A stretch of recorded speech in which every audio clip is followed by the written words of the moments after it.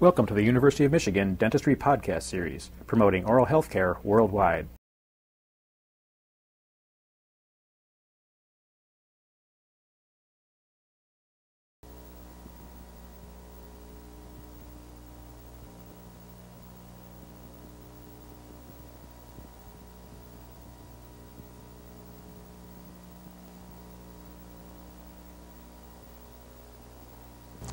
The velopharyngeal mechanism in speech is one of the important valves for this important function.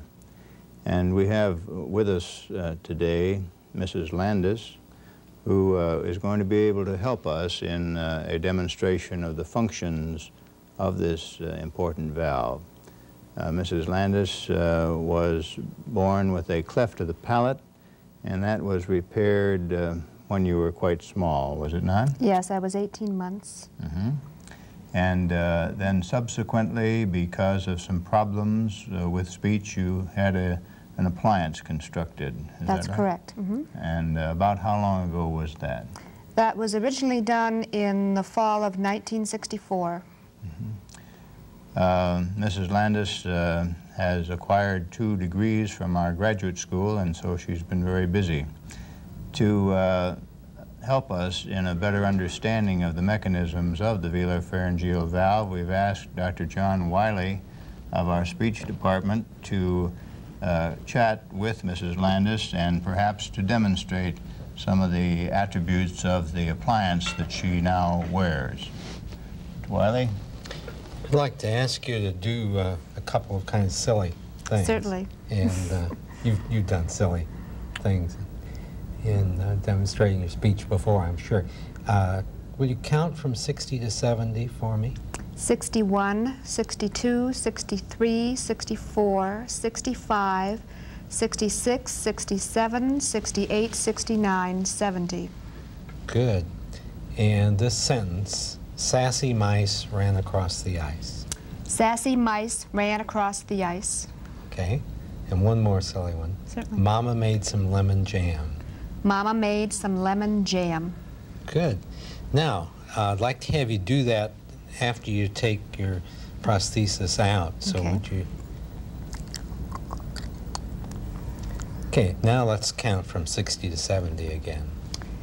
61, 62, 63, 64, 65, 66, 67, 68, 69, 70.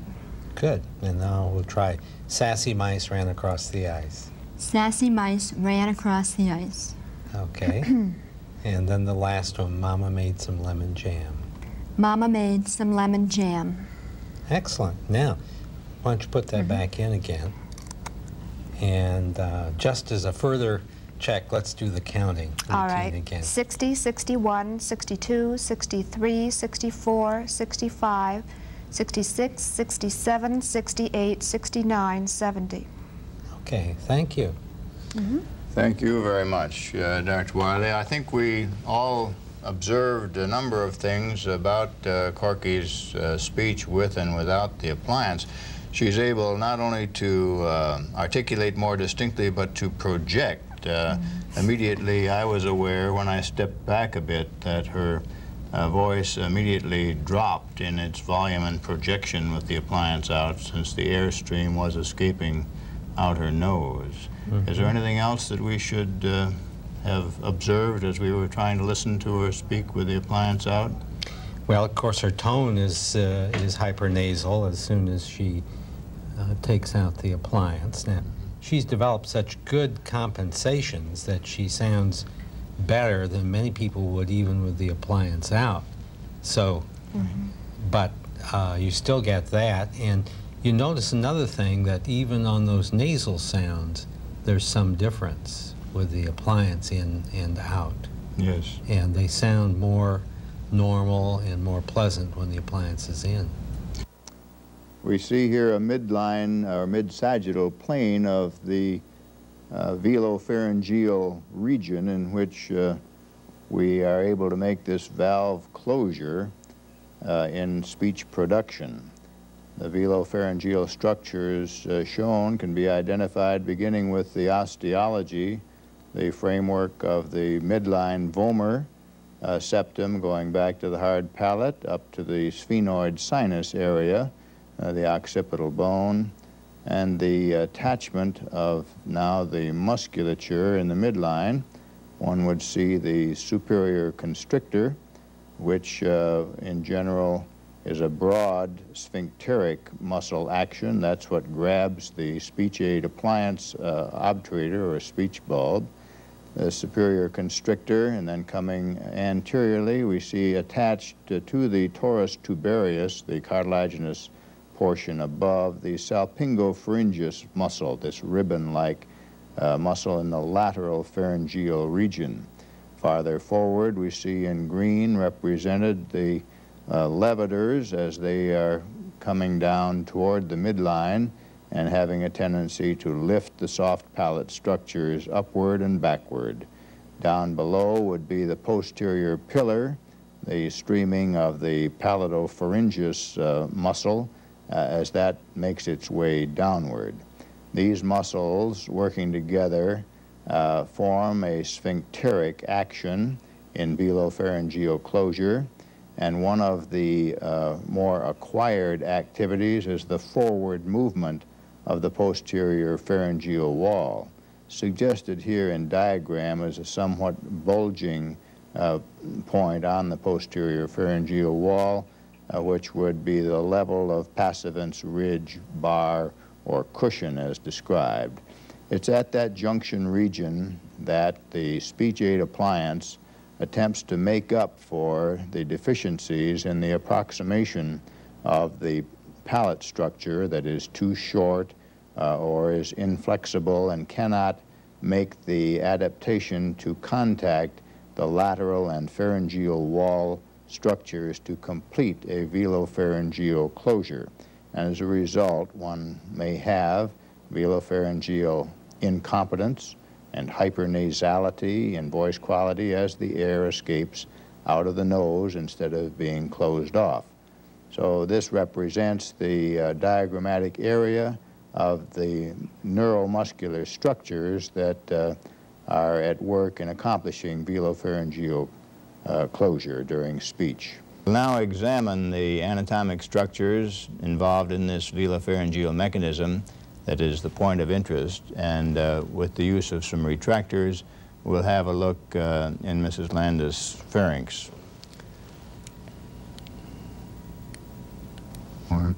Now, if we will look with some additional depression of the tongue, we will say ah. Ah. And notice the wave going upward. Again, ah. Ah. Ah. Ah. Notice the passivance bar as it comes upward. Ah. Ah.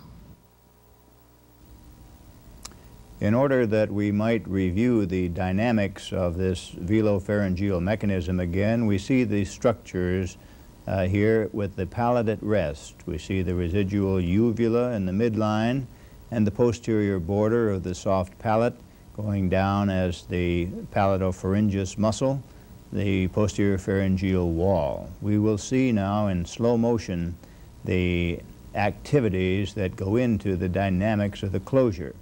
The palate elevates and the lateral walls of the pharynx come in to meet in a sphincteric action, attempting to make an approximation. As we come back again to the height of the contraction, we see the passivance bar or ridge representing a band of the superior constrictor, which forms that ridge, which is used as a potential for grasping in the speech aid appliance. Here we are back to the rest position again of the velopharyngeal mechanism. For a better understanding of this appliance mechanism, we've asked Dr. Brian Lang, who constructed this appliance for this patient, to be with us. Dr. Lang is head of our Complete Denture Department and is active in the field of maxillofacial prosthesis that is responsible for affording this help to patients who need this situation. Dr. Lang. It's very nice to be here with you today and to see you after quite an extended period since 1964, and to see that you're doing so well with this particular appliance. we might comment briefly on the appliance and talk about its parts. This first part here is obviously the part which attaches to the teeth, and extending posteriorly from the dental portion is this clear acrylic part to the appliance.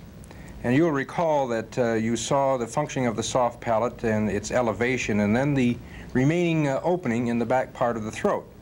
This part of the appliance is the element that supports that residual soft palate, and then this part here, which is a bulb that extends posterior to this lift part, is the obturator, or the part of the acrylic resin that extends into the opening.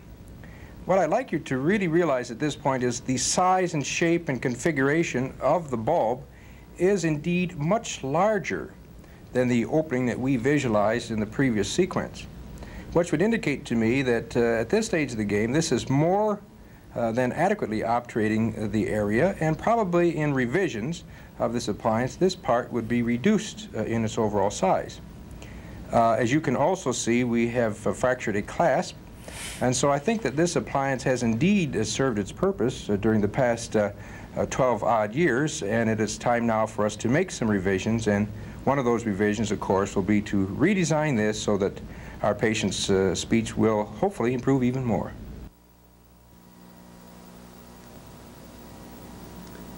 In the transition for reconstruction of this speech aid appliance, Mrs. Landis, about how much time has gone by? It's been 2 years since I last spoke with you on film, and about 1.5 years since I got my new appliance. Mm-hmm. And in that time, there had to be some preparation for the foundation changes for the appliance. Is that correct? That's correct. They removed the amalgam fillings in my teeth and replaced them with gold, and then put in the retention clasps on 2 of the teeth that would hold the new appliance. So those were for modifications to improve the stability, probably, of the appliance before they reconstructed the new one. So I understood. Right. And in the fabrication now of the present appliance, you've worn that for about how long? Almost 6 months. The end of December, it will be 6 months. We'll probably want to ask you a little bit about your adjustment to that after a while, but just for comparison, let's have a look perhaps at both appliances. If you might take out your present one, and we'll look at that, comparing it with the older one. Certainly.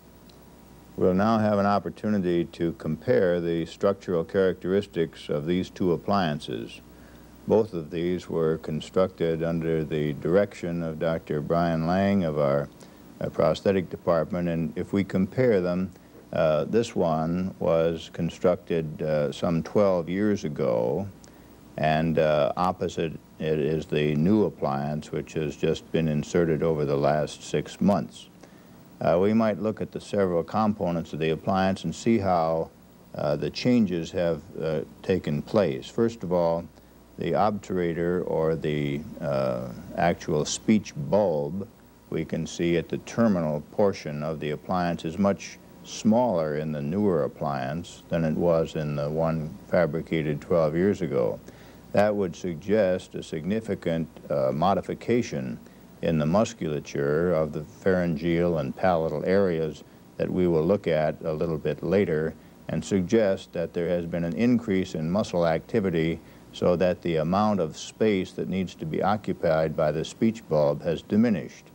In the tailpiece of the appliance, we also see a significant reduction in the quantity or bulk of the appliance that is present from the old to the new. In the framework, or the supporting foundation of the appliance, we also see significant changes. The metal is cast gold here, and is a combination of precision gold clasps in this appliance plus a titanium fabrication, but the bulk of the framework is also smaller, and the relative dependence upon the tooth-borne aspects of this appliance compared with this appliance has also changed. If we look at the metal framework here that is carefully contoured to adapt to the rugal pattern of the hard palate, we see a lot of contact with the firm, bony foundation of the anterior palate. This means that any leverage is distributed to the bone areas of this appliance as compared with the previous appliance, in which there was less bone contact and greater dependence upon the anterior clasps that are present at this point. There are other changes that are apparent here. If we look at the speech bulbs in profile, we will see that not only are they changed from the larger to the smaller in overall volume, but the level has changed. It was necessary to go much higher to obturate with the initial appliance than it is with the new one, which is relatively small. We emphasized that there was much more dependence upon tooth foundation and support in the first appliance than there is in the second, and we can appreciate this perhaps most in the difference in the clasp designs. We see in the old appliance a circumferential clasp design with an occlusal rest and arms that come out to engage the entire tooth, whereas in the new appliance, which is less dependent and is more reduced in bulk, we see a precision attachment which goes into a gold restoration, the female portion going into the gold restoration, so that the locking mechanism that relates to the tooth support on the new appliance is significantly reduced in area, significantly reduced in wear and tear on tooth structure, and so far as contact for plaque is concerned, there is similarly a significant improvement. So we see these modifications in structure that have been incorporated through Dr. Lang's adaptation to the changes that this patient has undergone in the 12-year interval. We now would have a look at this appliance as it relates to current function. In the previous sequence taken with the old appliance several years ago, Dr. John Wiley suggested that Mrs. Landis might say a few sentences which might demonstrate the change of the voice quality and other aspects with and without the appliance. So we'd like to do that again, and we'll ask Mrs. Landis, who does not have her appliance in at this time, if she might count from 60 to 70 for us.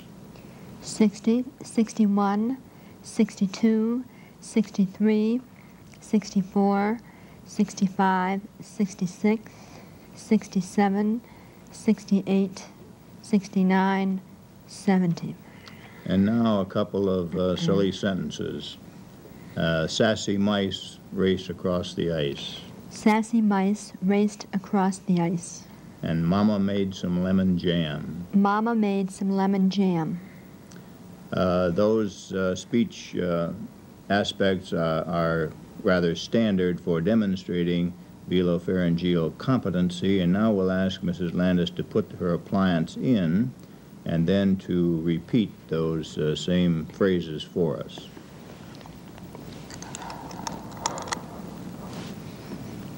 Now first we'll count from the 60 to 70.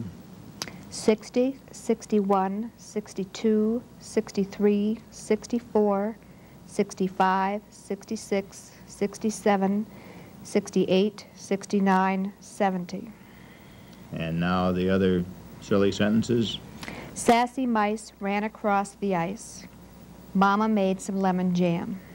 How about throwing one more in? Zippers are easy to close. Zippers are easy to close. I'm sure that we can quite distinctly see the difference, and you're finding this appliance quite comfortable? Yes. This is an occasion when we can also take an opportunity to thank Mrs. Landis for her contributions as coordinator for our Cleft Palate unit at the University Hospital, where she has served admirably and in a dedicated fashion.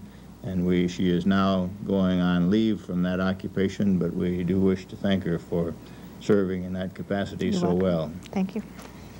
You've been listening to a presentation from the University of Michigan School of Dentistry, which is dedicated to supporting open learning and open educational resources. This recording is licensed under the Creative Commons. It may be reused and redistributed for nonprofit use. Please attribute materials to the University of Michigan School of Dentistry and redistribute under this same license. For more information on how this and other University of Michigan School of Dentistry recordings may be used, visit www.dent.umich.edu/license.